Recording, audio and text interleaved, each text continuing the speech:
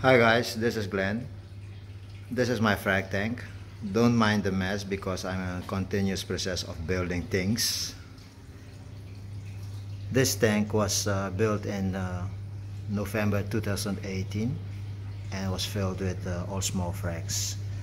Most of the frags are now grown out to full colonies, and I have a problem now. Where do I put all my frags?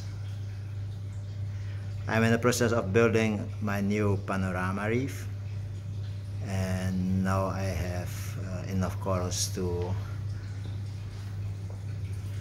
start my panorama reef. This is coral aquaculture. System is running on DSR EZ, and you see the tank is full of corals. Sometimes I bring the corals to the shops, or I donate them to people. Very good friends.